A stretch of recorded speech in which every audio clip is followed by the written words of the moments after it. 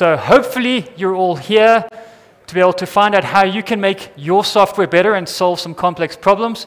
If you have a bit of toothache, I'm afraid to tell you that you're in the wrong room. I do apologize for the misleading title. But hopefully you're in the right room and you're going to get an opportunity to, to learn a lot today. I will try and leave a lot of time for questions. So if possible, try and leave your questions to the end. But if you do have something pressing that you want to ask, feel free to ask as well. During the presentation, I do not mind, taking any questions. But yes, root canal surgery. Who here actually likes going to the dentist and getting some root canal surgery? It's good to know we're a room full of normal people. I personally hate going to the dentist. I try to avoid it as much as possible. I only go to the dentist if I really, really, really need it. So if I'm at the dentist, there's a good chance I can't eat my food. So I need to get something sorted out. And I think that's kind of what it's like when it comes to dentistry and root canal surgery. When it comes to our teeth, they need to look good, so we'll brush our teeth all the time. We need to make sure we've got great smiles. But really, sometimes, no matter how much cosmetic changes you make, you're going to have to go in and you're going to have to get some deep work done on your teeth to sort out some deep, complex problems. And I think it's the same with software. There's only so much that we can sometimes do, to patch a burning bush before we sometimes need to consider there's a better approach to the way that we're doing this. And hopefully we'll be able to unpack some of that in today's talk. Great. A little bit about me before I go too far. My name is Craig Risi. I am a software architect for a company called REPL, recently bought out by Accenture.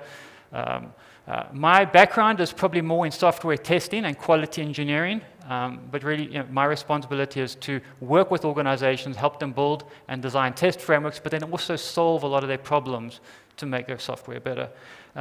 Some of you may also have seen me from Snapped. I do some writing for Snapped and some technical consultancy. They're a company that's Cape Town-based company that does a lot of load balancing and application delivery controllers. So if you work in multi-cloud and you need some help on that side, they're one of the best in the business. And then some of you might also know me from Risky Games. I have my own board game brand. I've published 10 board games with an 11th coming out next month. So yeah, I love to play games. So if you ever want to play some games, feel free to download them. They're free. I don't believe you should pay to have fun. Great, back to my talk. So yeah, today I really want to talk about getting to the root of the problem. Like I said earlier on, I think too often we focus on fixing symptoms when it comes to software. We're working on our software, we find a bug, we're like, we've got this bug. Either it's urgent and it's in production and you need to get it fixed, or it's maybe during your testing phase, but you know what, it's the end of sprint tomorrow, so we're going to just do whatever we can to make sure that it's done and we tick the boxes. So what we do is we just do some sort of quick patch to make sure that it works and it passes the test and we're good to go. And we think that's great. We fixed and we solved the problem. But then the next sprint, the same thing happens. And then the next sprint, the same thing happens. And it keeps going on where we keep finding common bugs, common problems, and the same faults throughout our software delivery. And we never really get to the point of, well, when can we get to the point when we actually stop making these bugs? And you might look at your own team and think, yeah, we keep repeating these mistakes. Now scale that out to an organization of 30, 40 sprint teams, all making the same mistake all the time. That gets expensive. That becomes a problem. So we need to get to the root of the problem and not fix symptoms all the time. Sorry, clicker. So yeah, we tend to fix the system, symptoms and not the root causes. And I think the reason why this is important is, firstly, it's wasted effort. So when we look at all the work that we're getting into patching to make our software look great and to solve all these different issues, we waste a lot of effort because we're not actually realizing that, yes, we're fixing this out and we think it's a quick fix, it's good to go, we're smart, but then we keep doing it every single time. We keep fixing the same problems, the same issues repeatedly, and that's wasted effort. It's increased testing effort. So it's not just about the matter of, okay, well, we're fixing these issues, and then we find some more bugs, and then we fix them again. What about the testers and all the testing effort that goes into that? They end up doing a lot more regression testing. Even if it's all automated, it's still a lot of extra regression running that's going on. That takes time. It slows you down, and it's a lot of wasted effort. you're creating technical debt. You're causing problems. And you might not realize at the time because you think, we're just trying to get things done and move on to the next delivery cycle, the next delivery cycle. But if you're constantly patching over issues, bigger issues, all you're doing is creating a massive tech debt problem. So we need to get out of the habit of doing that. And then I guess lastly, it's the excess maintenance. It adds up over time. It slows your delivery. We all want to be agile. We all want to be able to get our software out there from start to finish as fast as possible. But if we're going to just be doing quick fixes all the time, long term, we're actually going to end up with slow software delivery. And no one wants that. So we definitely need to get this quicker. But one thing that as well, which I really don't like about it, is that it creates a bug culture where we think it's okay to log bugs. We think it's okay to have bugs and to fix bugs. And then we have testers go, and then the testers have got this thing, I need to now find as many bugs as possible. And we celebrate this. We found 15 bugs, or we found 20 bugs, and we fixed them.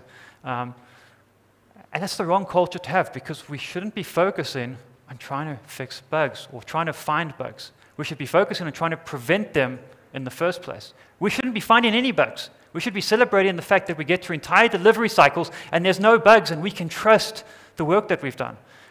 Has anyone ever experienced that? Exactly. So we really need to start changing the way that we go about approaching these problems and software defects within our companies. And so yeah, we need to focus on getting to the root of the problem, not just fixing what looks obvious, but actually figuring out why did this happen in the first place. So most companies will have something like this. It's a typical bug life cycle. Someone in the team finds a bug, we assign it, we try and fix it, or maybe we decide it's not a bug, but whatever it might be. It gets retested. If it passes, we're verified, we're happy, and we close it. And we leave it there. But there's a problem with that. That's very incomplete. And you might have a slightly more sophisticated bug life cycle than this one. But the point is, most of the times it gets there, and we're just happy to close the bugs and move on, and then we repeat the cycle, But let me ask you this question. Sorry, just trying to see if it clicks. There we go. If you don't know what caused the issue, can you really consider a defect closed? And I want you to think about this. Yes, we know, okay, great. We found this bug, might have been a UI, something wrong with the API, something didn't go right, and now we fixed it. But why did it happen? What caused it? Why did that defect appear in the first place? What went wrong? Do we really understand that? And if we don't, why are we closing the defects in the first place? Why are we saying it's closed? Yes, this is working now, let's move on. But why did it happen? We're not asking the right questions. We're too quick to move on and get to the next cycle of delivery without really dealing with the real problem. How about this one? If you can't guarantee how to prevent the issue from reappearing, have you really fixed it? Do we ask ourselves this? We say we fixed the bug, great. So that means it's never, ever, ever going to happen, and you're never going to repeat that same problem in the next projects. No. We keep on repeating mistakes. We keep on making the same mistakes. We keep on getting into these common issues.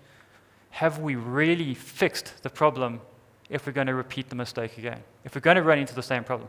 Servers fell down, great. We got them up and running again. Next week, they fall down again. Same reason. We need just to add more memory. Let's add more memory. It's not going to solve the problem. You're not fixing the root of why your server's going down. You can't just patch over it by thinking adding more memory is going to solve it. You've got to get it right. So what we essentially need to do is get to what I'd like to call root cause. I think most people have heard of some form of, you've got to get to the root cause analysis. But I think often with root cause, we don't do it properly. And we need to shift the thinking from not just how the defect occurred, but what can be done to prevent it from happening again. We're too quick to have a root cause and say, the root cause was this. The system went down because it ran out of memory. That's not a root cause. Why did it run out of memory? What can we do to prevent it from running out of memory in the future? And we've got to start asking a lot of deeper questions. And that's the purpose of what looking at a real root cause is about. It's not about just fixing the problem and then allocating that fix to something. It's really about trying to understand the deeper thing, of why it happened in the first place. So what does it take? If we now want to get there and we want to create this culture where we can really fix our issues properly, I think it starts with collaboration. We shouldn't be having someone log in the defect, assigning it here, and they're very separated and they're not working well together. We've got to work well together. We've got to work together as a team. And the reason why I say that is you're going to assign something to a developer. He's going to look at his code. He's going to see on my code what went wrong. He might say, well, that went wrong. I'm going to fix it. But why did it go wrong? Sometimes the issue might not even be with their code. Maybe there's a design problem. Maybe there's a requirements issue somewhere else. But if we get the whole team together to talk about it, we can have a better understanding of it. I think it's also important that we don't do blame shifting when it comes to these things. It shouldn't be, there's this defect, and we're like, well, it's this dev's fault, or it's this person's fault over here. He didn't write good enough requirements for me, so I programmed it that way. It's not about trying to it's not about trying to blame shift. It's really about trying to work together as a team to be able to better understand how we can get better at doing this. So we need to, again, stop that isolation and start working together as a team to tackle issues in a big way. It starts off with asking questions. A lot of these are very common questions that we should be asking. What does the defect issue look like in production? Not just we found something, but what does it look like? What's actually occurring? Go into some details. What is causing it to occur? Do we actually know what's causing it to occur? We can see it happening. Why? What's causing it to occur? What specific step? What specific events are triggering this? Where is it occurring? Is it occurring on a particular front page? Is it occurring on a particular API that's calling a particular service, and we can trigger it there? How do we fix it? Obvious thing, and then how do we ensure it doesn't happen again? It's, again, a question which I've asked before. But I think it then also requires us to ask a lot more deeper questions. Do we have clear requirements? When I started, and this really applies to everyone, again, it's not about blame shifting. It's not about placing the blame on the business analyst writing better requirements. If I'm a developer and I'm given requirements and I have any questions on it, it's my duty to ask. If I'm a tester and I'm working on a project and there's something that I don't quite understand, it's my duty to ask. We should all be doing that. We should always be asking, do we have clear requirements? Do I really understand how the system is supposed to behave? Do I really have all the parameters of what's going to happen when this thing gets deployed into production? Or am I just doing what someone told me to do? We've got to be asking ourselves those questions. Did we make any technical assumptions? I think too often, particularly in large organizations, we tend to follow this process of, we're going to build a new microservice for this particular feature. Why? Because that's what we do. We're a microservices company. We build things in a microservice architecture. Is that the right approach to solving that problem? Have we actually looked at it and thought about it holistically? We've got to think about these things deeper and actually understand and look at all these technical assumptions we've made and sometimes reevaluate them.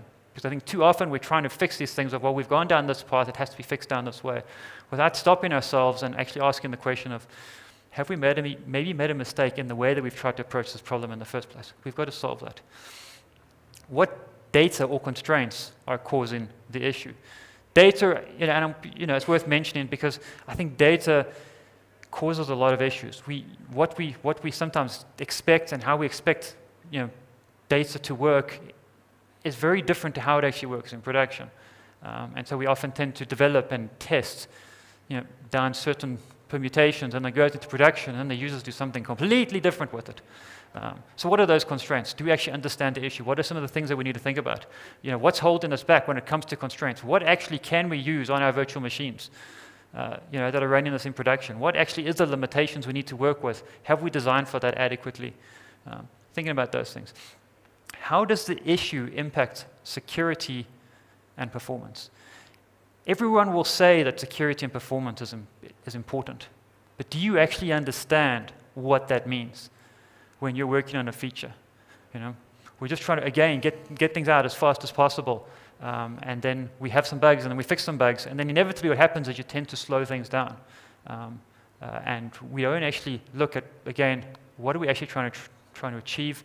Have we actually thought about how this is being used in a secure manner and the impact that has on performance as well? We've got to be asking ourselves those questions. What are similar pieces of code used in the software? And this is particularly a problem with big organizations. You're too isolated, you work in Scrum teams, you fix it in your code. There might be many other teams that have got dependencies on that code you just fixed. Or, even worse, are making the same mistakes because they approach the problem in the same way you approach that coding problem in the same way. So what you're doing is you're just seeing issues escalate, escalate, escalate, and you're not actually fixing problems, you're just creating more problems, because now you might have fixed it in your team, but every other team's now got an issue because you made that fix. And now they're trying to fix it in a different way, and then you're just creating more long-term issues. So again, it's not healthy. And then, yeah, how can this code be tested better?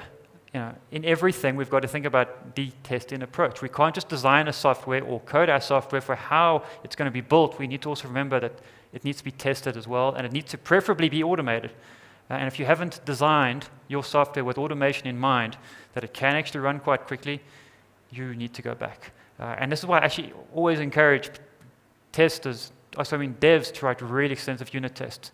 And ask your tester for ideas, and they can give you a whole list of things you need to do. And if you say, yeah, but I can't test that in a unit test, it needs something else, rethink about the way you're writing your code. If you can't be unit tested, there's a good chance you're doing something wrong in the code. So it's something to think about. I think we too often, again, don't think, we're like just trying to think of just our layer getting our work done and not focus enough on how it impacts the rest of the team. Now, you might be hearing this and thinking, that's a lot of work.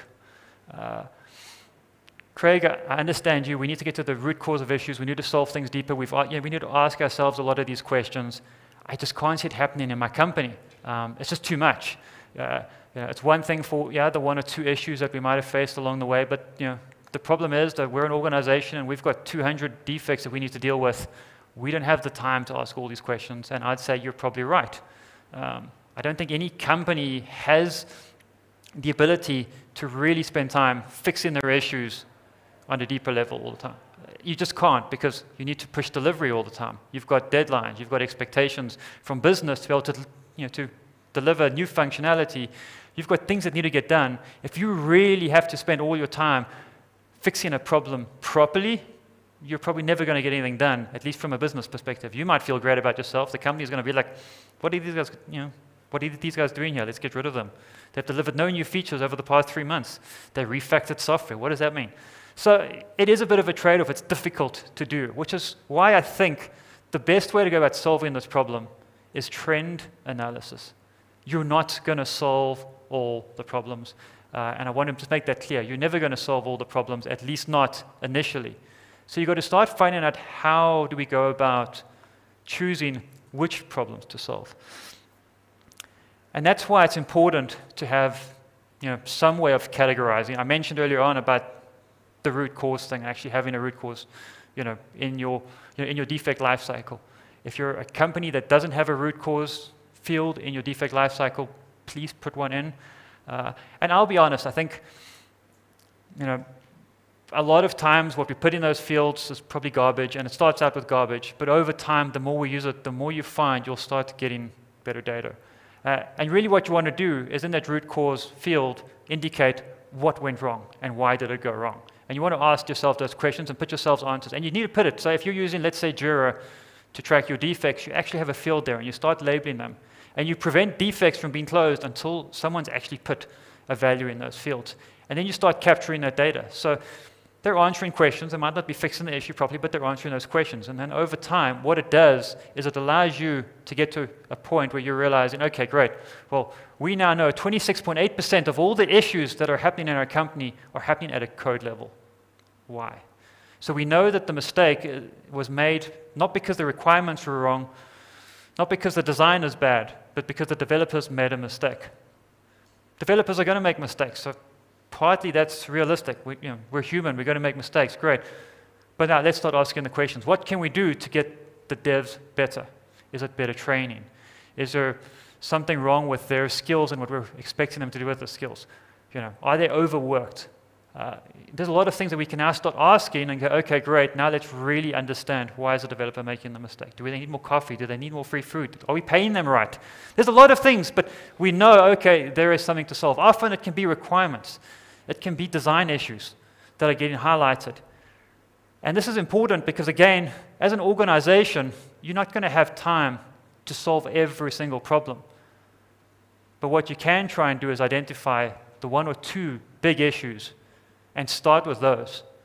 So if 26.8% of your issues are coming because developers made a mistake, you can start working towards it. You can start asking those questions and trying to figure out how do we help them write better code. And there's I'm not going to go into all the solutions of how you can do that, but what you need to start doing is getting into some form of trend analysis where you can at least start to understand. Use the data to tell you things. You can also have things like defect types, and you can put some trends in place where okay, great, we've picked up a defect, and often we just log a defect. Okay, what type of defect did you log? Was it a feature defect? Was this something new that we were working on, and now we've logged a defect? Was it a regression defect picked up through our regression tools? So in other words, we broke something else along the way. Is it a performance defect, data defect, security defect? Was there a system outage? Put a label to it. Historic defect, something that was actually always in the code, but now we've just found it. So it was historic, so it was something way back. Or a known defect, where you actually knew it was wrong in the first place, but you deployed it anyway. Put a label to it. Again, it's just putting a label to things so you start to understand what's going on. And I think that data helps you to create a better picture. What modules were affected? We're in the application business. Is this failure occurring? Because often, when you start doing that, and you can track which parts of the application were causing the most failures, that again also then gives you an indication, okay, great, we can't fix everything. But this one API is really bad. We need to fix that. And then we can spend time and invest on it. What's the importance and complexity of that? Obviously, some things are more important than others, some things are more complex than others. You might have a particular feature that's quite buggy, but ultimately not that important. Is it worth really investing that time doing it right? So it's just asking yourselves those questions so that you can approach it properly. And then again, putting root causes in those data. So we want to assign something, so we've got to assign an issue. Now, there is a multitude of things. I've put 6 here. In the organization I work for, we've got 24 root causes that we try and categorize. And it's all variants of these, but it's really just trying to understand where did the fault lie. And what we do with these, just so you guys know, is the team's got to decide. Because if you're going to tell the dev, the tester, please make sure there's a root cause in there, he's automatically going to blame the dev. If you tell the dev, he's going to blame the analyst or the tester missed this. The tester missed it, but why did the tester miss it? So it's trying to think about those things, and it's taking team accountability for the whole team needs to agree that that's your root cause field and putting that in. Things like coding errors. Was it a design error, a data error? Have we thought about this? A deployment error. I think a lot of times we don't realize that we're actually making a mistake at the deployment phase, and so what actually happened in production was not that the code was wrong, it's that we made a mistake in deployment. Have we thought about that?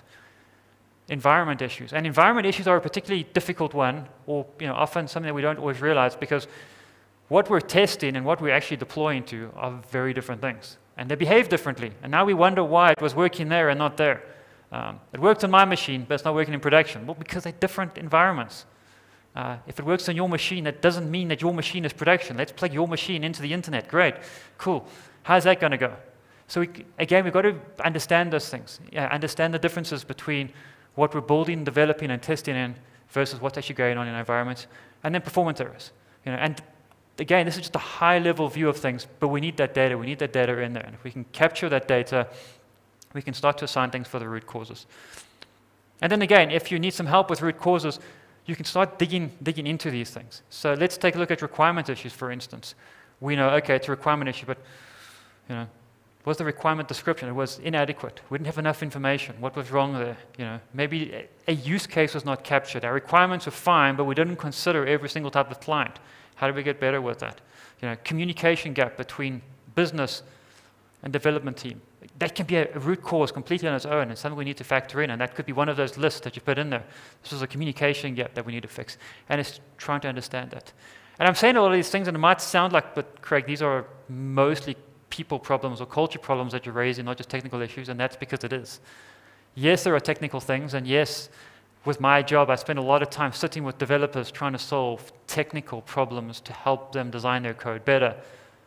But it's the culture change that's allowed me to get there in the first place. And if you don't have a culture change of wanting to actually get to a point where we're now actually finding the root cause of the issues and we're tackling those big things and starting to get better to ensure that we're finding less defects and having less of a bug culture, we're not going to get there. So you can go through those things and just realize that, again, it's not just a coding issue. You can start working down and start asking questions with your code to start really understanding. And each of those line items can become a root cause on their own that you're now capturing as a team and trying to identify. And you're using that data to now go and filter and say, okay, well, we've got all these defects across the company, or within our own team if you want to start small. We can't fix all of them. We can't get to the root cause of all of them. But we know that these three areas are big issues, and we know let's figure out what's causing them. Let's find those solutions. Let's look at a point where we can prevent them from happening again and work towards that. It might be an organizational change. It could be a design change. It could be a testing change. It could be a dev change. Whatever it might be, but we need to ask those questions and dig deeper into it. And then what the data also allows us to do is allows us to measure change. So again, we're creating a lot of these issues and we're capturing all this data about what went wrong, but now we've got to actually measure that the changes are taking into effect. And so how do we do that? Well, let's say we're logging a lot of defects. We've had 40 production defects a month. We need to start getting to a point where it's 35 or 30. And those particular root causes that we want to target, we should start seeing those numbers go down. So we've got to use that data that we're gathering from all this information to work towards trying to get better in that way. So I think that's key. I was working with a company several years ago where there was this one team. So we used to have this culture of we only logged production defects. We actually don't care what you do in your sprint teams. If you find a bug and you sit next to the dev, tell him if he fixes it, that's great. I don't need to know about that. That's cool.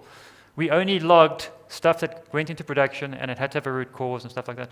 But then there was this one team that had a couple of development cycles where they would put something into a UAT environment and we would find over 100 defects.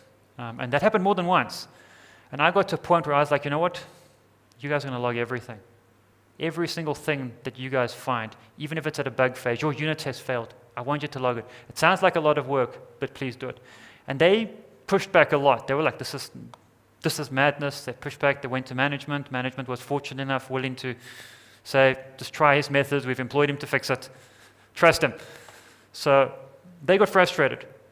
But what it did, it started giving me the data to be able to say, okay, great. We've done this for several sort of sprint cycles. Now I've got the data to know where your problems are, and now I can start solving them. And then what they would do is, we'd then have another sprint after that, after we've made some remediations. All of a sudden, they were like, hey, there's less. We're finding less issues. Even my unit testing getting better. So the dev, so the tester is speaking to the dev less because the code's working better. We're not having these requirement conversations anymore because we're getting better at it. And I could fix that problem. And they got to a point where they were now working like a well-oiled machine, and now they were going into production or to UAT, and would maybe find maybe just 2 or 3 really complicated defects that, it's kind of understandable that they maybe missed that. And it all was because we got the data and we could fix the data and we could put plans in place and then measure that improvement. So that's important. We need the data. And I think that's the secret of really what I want to talk about, what my presentation's about, is that we need to get to the root cause of issues. I'm not going to come and tell you what those root cause of issues are because I don't know what they are in your project, in your company. There's a lot of things that causes issues. But what I can tell you is that you need to tackle them. You need to fix your software correctly. You can't just keep patching over bad code. At some point in time, it's going to fall over. You need to get to the point where you are doing the right thing, where you are fixing it properly. But to get there, you need the data. To get there, you need to make sure that you have what it is that you need so that you can start building the priorities in place and making the right mitigations so that you can get there and solve your problems. Cool. That's the end of my talk. So I want to just leave some time for you guys to ask me questions. And there is a microphone, so there we go. How's it? Hi. Great talk. Thank you. What do you do when in your cause of your root, or your process of root analysis that you get blocked, where you can't find the actual root cause, and you can sink more time into it, but you just don't have that. Yeah.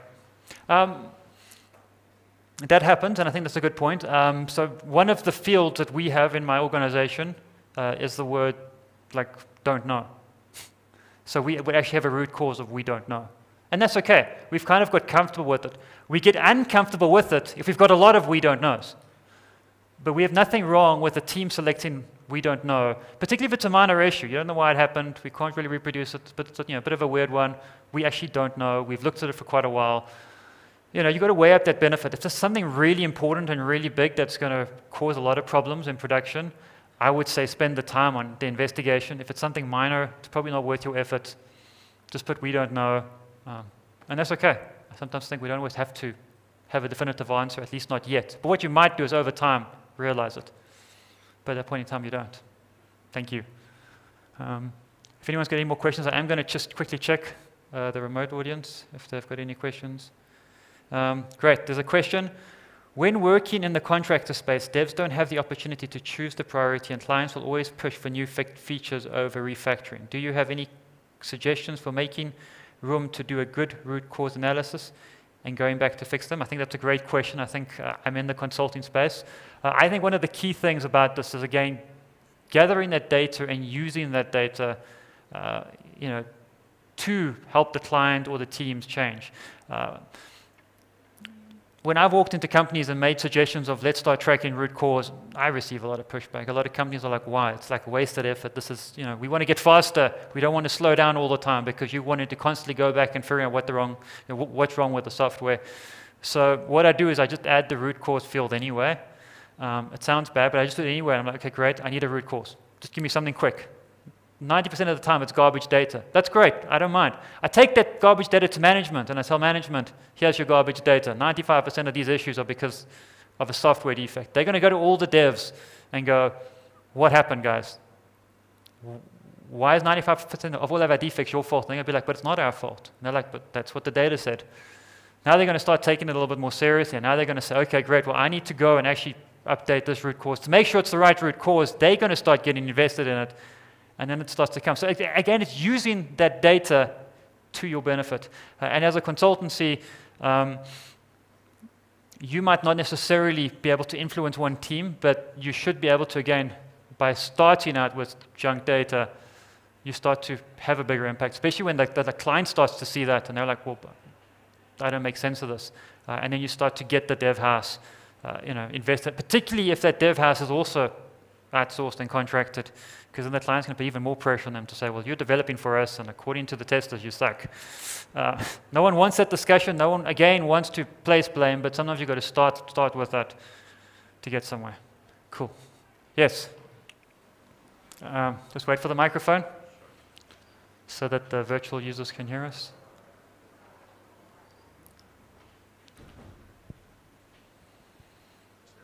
Thanks. So how do you, in your experience, does this really slow things down? And is it really that much more work? Or is that just a kind of a knee-jerk reaction to suggesting a change in the process? Probably more the latter. It's probably more of a knee-jerk reaction. People think it slows them down. And maybe initially it does. I think when you first stop, it's like any sort of process, whereas, we're devs, we don't like process. No one wants to have extra process, extra boxes to tick. We just want things to flow smoothly, and they might feel like, oh, it's this extra bit of admin that management wants, and why am I doing this? So there's definitely that pushback, and it might slow you down initially when you start getting into the habit of it. But when you actually really start to have those conversations, you actually realize a lot of times you will know what the answer is as a team. It's, have a quick team retrospective, and you talk about your defects in your retrospective. I don't know how many teams actually do that, but actually bring up the defects that were raised and say, why did this happen?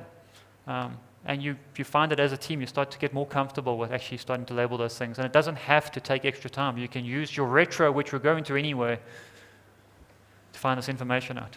Yeah. There's another question over there. Hi. Hi. Thanks. Very good speech. So my question is just, I heard you said you guys have 24 different categories you can list it under. Yes. But I took down 6 of them. How do you ensure that you don't diversify so much on the categories that the devs don't get confused or just mark it under a general thing or something like that? So to me, the I don't know is a very good one to add to that list. But then again, anything with a good enough example can do that. And especially for new people coming onto a team, learning 24 different categories might be very intimidating. I wouldn't start with 24. So we've landed up with 24 over time as we got more data and then start to extrapolate more data. We've realized, hang on, well, we used to log these this way, but they're actually 2 separate issues, and then we would create one. So I would say start off with with a small number. 6 is probably too small. I'm pretty sure everyone can think of more than 6. Maybe you start with 10 that you've identified. But you start with that and you start small. And I think over time, the more you work with it, the more you realize, hang on, these 2 are maybe not related. And particularly because, like, let's say, for instance, you have design. Is it design at a requirements level? Is it design at the architect level? Is it design at a code level? Is it design somewhere else? So there's a lot of things that you can start thinking about and going deeper, and that might need a completely separate approach to fixing. But I would start off smaller and then building your way up to more. Cool. Any more questions? I'm just going to check the Slack channel. Okay, we've got a question. A lot of time, due to time pressure, is decided to just patch rather than refactor to prevent a root cause. Did you have a scenario like this? How do you convince management POs to actually invest the time all the time? Yes. I think every company's faced with that. You want to just patch it. Let's just patch it, get it done with, move on. I think that's the natural corporate response. That's the natural team response. I've done it many times myself, so it's definitely something which I've faced. So we have that, and I think there's nothing wrong with that initially. Again, it's building that data to figure out what are the big issues. So I never try and fix every single issue that we're going to find, because, again, we would never move forward. I have this saying that progress is better than perfection. If we're going to do it perfectly, we'll never get anywhere. So I don't believe you've got to stop and fix every little issue. Again, I use the data to identify where do I need to spend my time. So when I'm with an organization, I'll say, great, we need to at least start capturing this information. Just put it down. All that does is it just tells me, even if it's just what's the most important issue, what's the number one thing that I can work on, then let's just work on one thing at a time. And then you start with that. And I think over time, you solve that problem, you start to have less issues in it, you start to move a little quicker, then you solve the next one, then you jump on the next one. So we can't tackle everything holistically. We need to tackle it in small pieces. You've got to start and then prioritize and focus on getting this big one down and getting that big one down and getting that big one down. And you've got to think of it long term, or from an organizational perspective, where you want to try and eventually get all 20 teams producing less bugs at the end of the day. I don't think we're ever going to, and I've never been in a company that's had 0. I would love to say that, I've worked in a company that's gone into production. We never had bugs. I would love to get there. I've had projects that have never had defects in, because we put the right mitigation measures in place and we're able to address them. And we've actually had a few successful projects which had no defects in. As a company, we still make mistakes when we find them. But it's part of that continuous learning process. But I think what's important is we find the data so that we can know what to work on, as opposed to just working on everything. But that's a good question. Another question there? Go. So you've collected your data. What statistical methods do you apply beyond averages and proportions of your different error types? Obviously the common one is the percentage of your error types and what's going on. I think it's always important to have a severity into that, so it's kind of weighing your severity and then the complexity thing which I mentioned, because again, and business is going to ask this, 90% of our issues are related to this. It's going to be incredibly difficult to fix. That's going to require completely refactoring the whole code base. That's going to lead to separate discussions, and how you're going to approach that is completely different. And then you have to start asking questions, do we redesign this from scratch, do we not? Sometimes it could be, well, 80% of our issues are here, but you know what, only 5% of users actually use that. Can we live with it? Maybe we focus our attention elsewhere. So I think it's adding other fields to it so that you start thinking about the complexity. How is the customer using it? What's going on with the customers? So how often is this particular module being used? If it's not being used that much, it might be very buggy, but you know what? Having one person complain to you multiple times a day is maybe not as bad as you think it is, at least not right now. We eventually want to get that client happy, but it's not what we need to work on right now. So it's just, again, trying to understand that data. Cool. Thank you. Time is actually up, so yeah. Thanks so much, everyone. If you do have any questions, please feel free to come talk to me during the conference. I will be around. You can also use the Slack channel. I'll be answering questions in the Slack channel.